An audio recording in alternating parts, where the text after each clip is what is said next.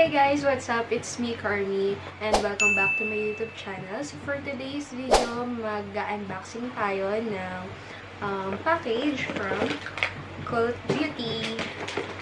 So, sa mga hindi nakakaalam ng Cult Beauty, isa siyang website na based from UK na nagkikater ng iba't ibang skincare brands and makeup. So, yung mga nakita kong brands yun nandun is Drunk Elephant. Tapos, mga makeup, meron din Kate Somerville,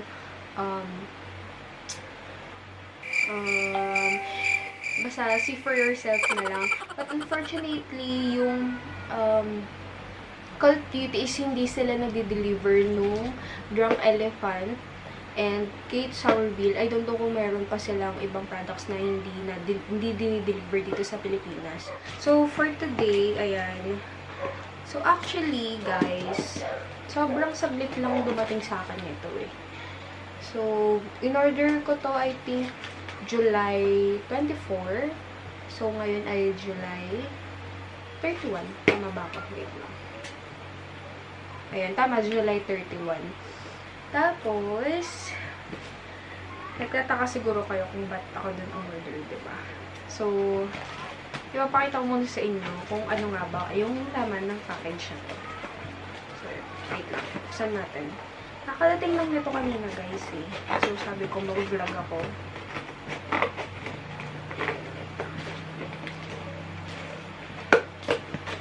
Ngayon ko lang din siya bubuksan. Para, wow, may pagganito. And, go on, try it now. We know you want to. Cult. Ba't na nabubulol ako? Cult? Basta yun na. Cult Beauty. So, ayan taray pag ganito. So, ayan. Nakikita nyo ba?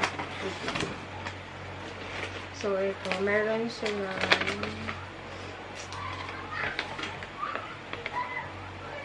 ayan. Ako. Ang dami ng papel na dumating sa akin, guys. Ito siya. Diba? Ang dami. So, anong deliver nito? FedEx. Ang maganda kasi doon, wait lang ha, bago ko pakita sa inyo. Ang maganda doon sa Cult Beauty, kasi, ewan ko, euro, diba? Euro sa UK, diba? So, or pounds. Ano, same lang ba yun? Basta yun na. Pag naka 40 euro or pounds ka, free delivery na siya dito sa Philippines. Pero ang pinagtataka ko, kasi tumawag sa akin kanina yung FedEx na ang sabi is nababayaran daw ako ng worth 576. So, tinanong ko kung para saan yun. Ang yun na, sabi nakalagay din kasi dito is warehouse processing charge, yung parang warehouse handling nila, and individual entry form fee. Alam ko yung individual entry form fee sa customs yun. So, this, yung warehouse handling is 420. Individual entry form fee is 95. So, total of 515. Kaya siya naging 576 is may VAT amount na 61.80. So, ayun. Okay na rin naman siguro na syempre free delivery naman na din dito sa Pilipinas. Tapos, for 576. Hindi ko alam kung bakit. Kasi alam ko ang unang nag-handle nung package na to is track pack. Hindi ko alam kung bakit nila sinalin sa FedEx. I don't know kasi first time ko lang umorder. Tapos, comment down below na lang kayo kung ano yung naranasan nyo dito sa Cult Beauty na to. Ano ka ba? So, eto guys. Papakita ko na sa inyo.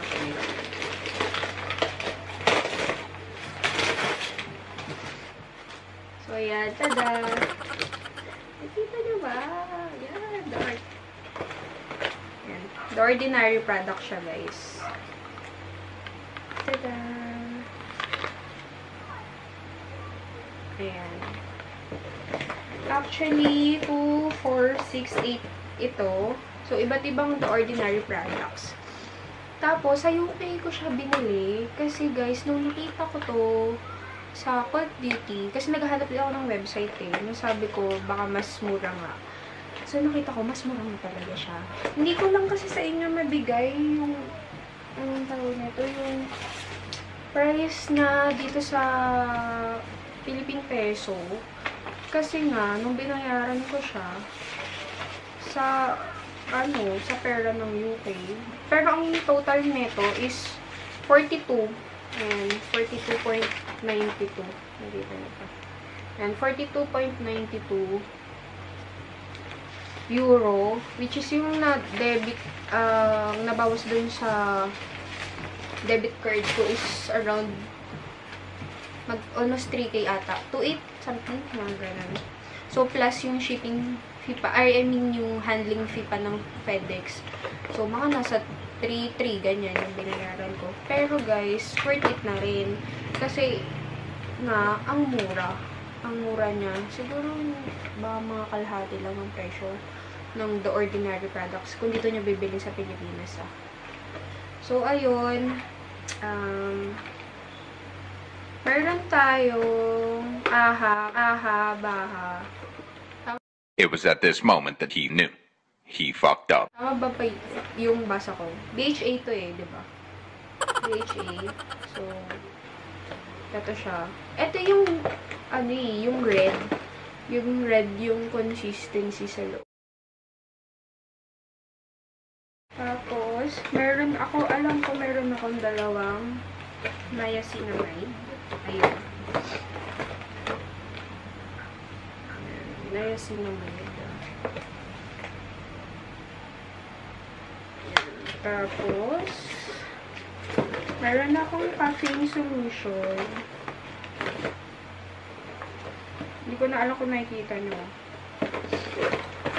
And then, alam ko dalawa yung hyaluronic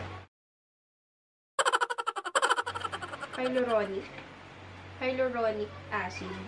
So, ito guys, hindi pa ako nakapag-try ng The Ordinary products. Pero yung mga nagko-contain ng gantong ingredients, mga ang ganda yung sa balat. Lalo na yung Laneige, yung ginawan ko ng review. Ayun, hyaluronic. Kasi nga, nakakapag-hydrate siya. Ano na ba? So, dalawa. Ayun, isang buffet. Alam ko ito yung pinakamahal eh. Hindi ko alam bakit pinakamahal siya. Ayan. Pero mostly ng products, guys, puro mga 30 ml. Siguro kasi mahal siya kasi buffet. Char. Nandun na lahat. Hindi ko alam, ah. May mga nakalagay ba? Ayan. Peptide serum. And visibly targets ng buffet is surface hydration, fine lines, wrinkles, dynamic lines, textural irregularities. Tapos, ito yung last one na hindi ko na. Ayan, vitamin C. Vitamin C. Ayan, hindi ko alam. Parang natupi ng ganyan yung box niya. So, vitamin C is uneven tone and signs of age. Ayan. Signs of age. Doon sa niacinamide, alam ko kasi madami tong madaming magagandang reviews. Lalo na pag sa TikTok. So, kasi, oily skin. Pero, ayan, regulates sebum, minimizes pores. Tapos, yung sa caffeine solution, alam ko for eye. Ayun, for eye nga, puffiness and dark circles. Tapos, yung AHA and BHA, alam ko, peeling solution to. So, pag may mga ganito kayong products, guys, may mga active ingredients kasi to. So, since hindi ako ganun use sa active ingredients or active acids. So, kasi alam ko 10 minutes lang to. So, pag ginamit ko siguro mga 5 minutes lang. Kasi naman sensitive yung skin natin. So, wala na ba akong So, yun. Basta 8 siya. 2. So, yan. Dalawang hyaluronic. Dalawang niacinamide. Isang buffet. Isang AHA. So, yan. Isang vitamin C. Isang caffeine solution. Face ko na ko. So, ayan. May mga pa sila. Pa-brochure. Ayan. Welcome to the cult. So, parang lang yun. Cult to. Yung ba yun? Ayan. Tapos, ano pa ba yung ko sa inyo? Sayang kasi yung drunk elephant, guys. Gusto ko sana siyang matry. Ayan, may mga glow recipes sila. Ayan, sunscreen. Basta mga international products. Ayan, serum. Ayan.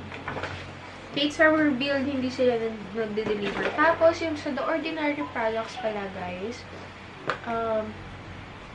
ang sabi kasi doon is hindi siya included sa mga promotion. So, kung magpo-promo man sila like 10% off or 50% off, so, asahan nyo na hindi siya included dun sa magpo-promo. Pero, worth it naman, guys, na bumili dun. Pwede kaya natin i-scan to. Try natin na magba-barcode scan tayo. Kung ano na. Ano yung barcode scan? Ayan. Barcode mo pa. So, ayan. Mag-i-scan tayo ng barcode.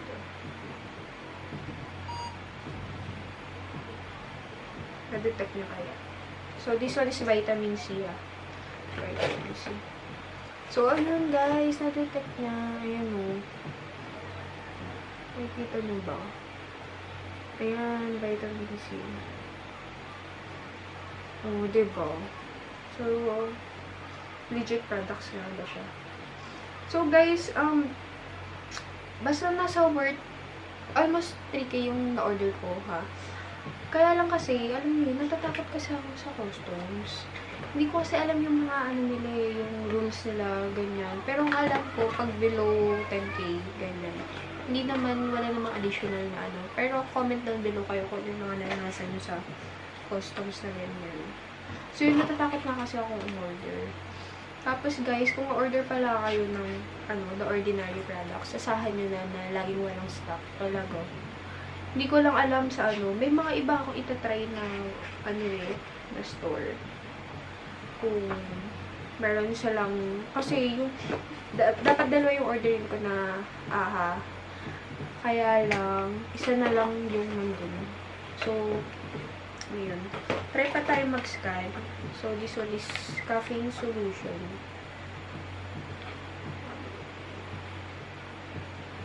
O, diba, ang tagal. So, try natin mag-scan.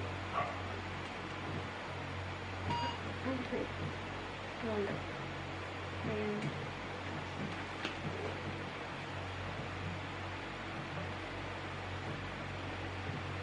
O, ayan. Daanan niya. Na-detect niya yung code. Nakita niyo ba? Sorry na. So, ayun. Mabilis nga lang silang mag-deliver, guys. Kasi July 24 ko siya in-order and July 31 ngayon. Kanina nga, nung tumawag sa kanyang FedEx na nag-remind sila na may babayaran sa akin na 576. Sabi na, tinanong ko kasi kung magde-deliver sila ngayon. Nung sabi niya, hindi pa daw niya sure. Pero kasi nga, nauna na rin nag-text sa akin ng isang FedEx na, ewan ko nga, hindi ba sila, iisa ng system, ganyan. So, ang sabi kasi, hindi daw may deliver ngayon. Hindi daw sure, ganyan. So, pero nagulat na lang ako kanina. Alis kanina lang. Siguro mga 5:28 ngayon siguro mga 2 hours. 2 hours nang nakakalipas na yung sabi may deliver na daw. Mag-ano ko, FedEx. So, yun lang guys. Meron lang talaga siyang additional fee na 576. May mga nabasa kasi ako na yung iba sa kanila through post office, ganun, na 100 plus lang yung fee na sinisingil, ganyan. So, hindi ko alam talaga kasi nga first time ko. Pero not bad na rin naman guys, diba? Dahil ito'y galing pa firm booking. So, 576 lang yun. Basta comment na lang kayo guys kung ano yung mga naranasan nyo. So, ano pa ba? Ano na ba akong sasabihin sa inyo? So, yun. May mga, basta ang daming papel. Ayan, may mga Bureau Customs pa. Ayan, gate pass. Ayan. Tapos, yun lang. Siguro after nito, magsiseparate na lang ako ng vlog tungkol din sa mga ginamit ko. Like, ito gustong-gusto ko talagang gamitin yung AHA nila. Healing solution. So, thank you guys. If you like this video, please subscribe na lang din. Bye!